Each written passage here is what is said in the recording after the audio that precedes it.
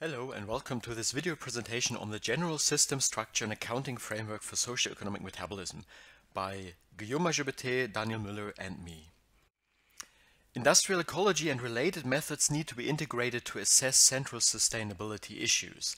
If we take a proposed solution like urban energy systems, we want to come up with a comprehensive sustainability assessment regarding what technologies to deploy at what scale and how to redesign the system. We need to study system linkages like supply chain, material flows, and so on, and we do this with the specific established assessment methods like life cycle assessment, input-output analysis, material flow analysis to come up with a sustainability assessment for the proposed solution. Method integration is always guided by research questions, and then we want to come up with a consistent framework to assess the sustainability solution, so we need to agree on research paradigm, the common terms to use, the computational structure, system boundaries, and so on. And this work focuses on three aspects of method integration for industrial ecology, which is system boundaries, system structure, and resulting database and accounting system. We frame this work in three research questions. The first one is we ask ourselves whether there's fundamental differences in the way the different methods MFA, LCA, IO model the industrial system, and the answer will be yes, there is a subtle but important difference. We then ask ourselves whether there is some type of equivalence between the system graphs used in MFA and process LCA and the supply and use tables in input-output analysis, and also here the answer is yes, under certain conditions they are equivalent. Finally, we wanted to know whether there's a general system definition that integrates the perspective of different industrial ecology methods and beyond. The work that answers those questions was published in the Journal of Industrial Ecology about a year ago. We start with a general idea of how to model a process in industrial ecology and related fields. We would take a natural process or industrial process like this duck here and first understand how it works in physical terms. This would be the middle picture of this mechanical duck, and then would convert this mechanical understanding into a black box model of the processes with flows coming in, stocks inside, and flows leaving. The question here is, how do the different models of industrial ecology assemble those processes to form a comprehensive system description? Our answer is there's two different ways of describing the system. The first one is almost trivial if you are a practitioner of industrial ecology. We take a system and the processes that are in are represented as nodes connected by flows of energy or substances. Each flow is made of a specific substance or a specific commodity, and they are linked to each other. Important is that we can represent the graph of the system on the left side also as a table on the right side. For example, for commodity 3, we would see that there is a flow of 2 units leaving node number T3 going to node number T1. So the most basic approach is just having a so-called directed graph where process nodes are linked by different flows, and this process description, the system description can also be presented as a table. There is a more sophisticated version of the directed graph approach, and this is called the bipartite directed graph. Here we have two groups of nodes. We have the transformation nodes as before, but now we also introduce the distribution nodes where substances or commodity of the same kind are distributed between industries and outside the system. And also for this node we can derive an equivalent table structure, and this table structure is very familiar. It is called the supply and use table. The supply and use table we found is equivalent to the bipartite structure where flows only go from industries to markets and from markets to industries, but never between industries and never between markets. This was now quite abstract, and what we want to know is how the different modeling fields, MFA and so on, use the two types of system drawings in their system definitions. In MFA, we usually use only directed graphs, as you can see in the bottom picture, just different processes linked within the system boundaries. In MFA, we do have a notion of markets between transformation processes, as you can see in the upper drawings, but there is no database structure that enforces a bipartite structure. For example, in the upper system drawing, you see that there is a flow from waste handling to the refining sector, from an industry to another industry. This is a violation of the bipartite principle, even though markets are present in the system. So we learn that in MFA, the general system structure is not bipartite. A similar finding applies to process LCA, where we just combine processes to form the value chains of commodities or services, and also here there is no alteration between markets and industries, so here also no bipartite system structure prevails. The situation looks different in input-output analysis, where we found that the supply and use table is equivalent to a bipartite graph, and this can in turn be drawn as a system definition that you see here, where we have industrial nodes represented by a single industry box and market nodes represented by this market box. And these processes are connected by the supply table going from the industries to the markets and the use table going from the markets to the industries. If we want to be physically complete, we need to add resources, emissions, and waste flows. This would be the second graph. Same structure as above, but more comprehensive, more industrial ecology-like.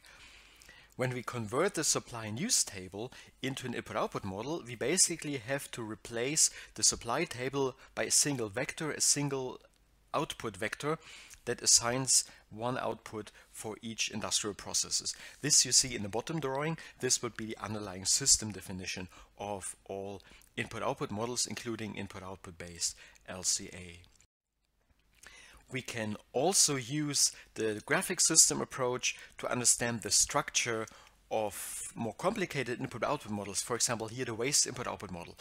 And what we found is that the balancing equation of the markets in those models is always the Leontief model equation. This holds for the simple input-output model, and it also holds for the waste input-output model. More details on that in the paper. We continued to investigate the system structure beyond industrial ecology, and we found that in integrated assessment models, bipartite graphs have been used for decades. This is an example of the Markel model, where the gray boxes represent conversion processes like energy conversion or energy use, and the vertical line represent distribution nodes that distribute the commodities like electricities to the different consumers. We can now summarize our findings. For the first question, whether there are fundamental differences in the system structure between MFA, IO, and so on, we found the following answers. In MFA and process LCA, markets are neither required nor is there a database structure that enforces their presence, while in input-output and integrated assessment models, markets are always present. The system and database structure of input-output and integrated assessment models is a bipartite directed graph with industry nodes and market nodes for each commodity. Markets are always present in Leontief-based input-output models, including input-output based LCA. And in fact, the Leontief model equation is the market balancing equation of the system.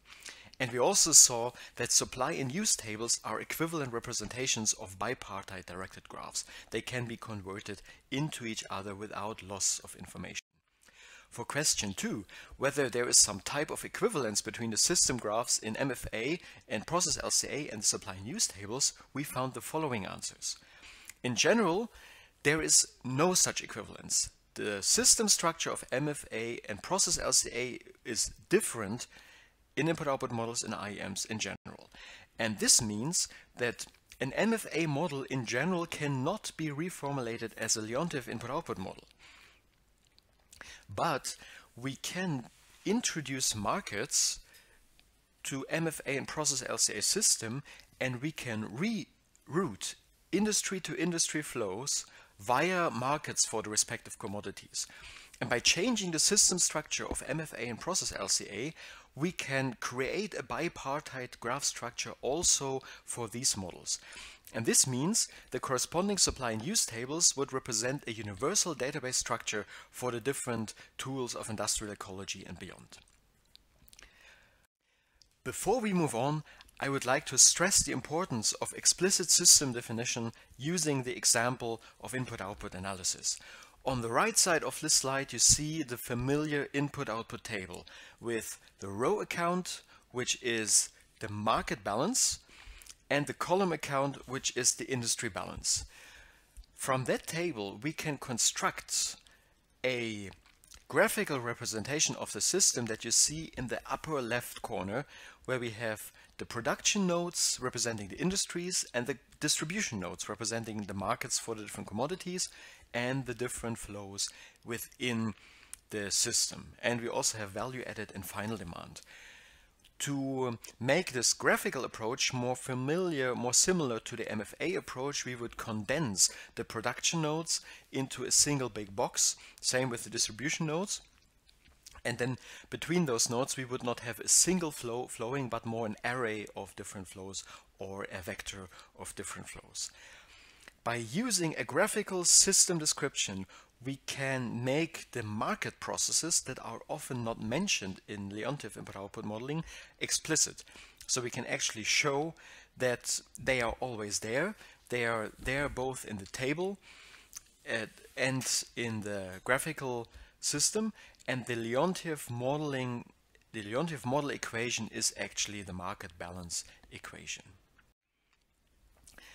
Now for the third part, the third research question about the general bipartite graph, we looked into how both economics and industrial ecology and other sustainability sciences model transformation processes. In economics, we would take our example, like here the duck, and only record 3 different flows. The first one is the value added that is generated. The other one is the precursor products that the duck would consume, and the third one would be the products that come out of the duck. In industrial ecology, we are more comprehensive. We also need to account for the natural resources, for the waste, and for the emissions to establish a physical system balance. Our question is now, can we take both the economic perspective and the physical perspective and integrate this into a very general bipartite graph description of socioeconomic metabolism and industrial metabolism in particular?